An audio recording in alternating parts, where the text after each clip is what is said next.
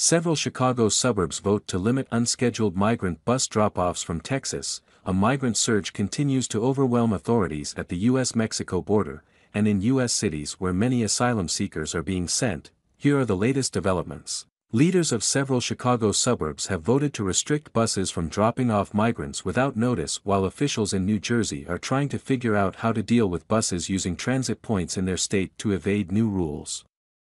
Aimed at curbing the influx of arrivals in New York City, frustrated by rogue buses from Texas dropping off migrants by the thousands, the mayors of New York and Chicago, along with Denver, have tried to slow the surge by requiring bus operators to coordinate arrivals under the threat of impound fines and even jail time through executive orders.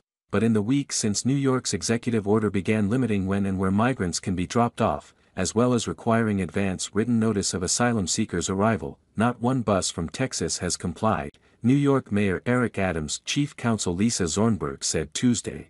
Now, suburbs of New York and Chicago are seeing migrants dropped off in their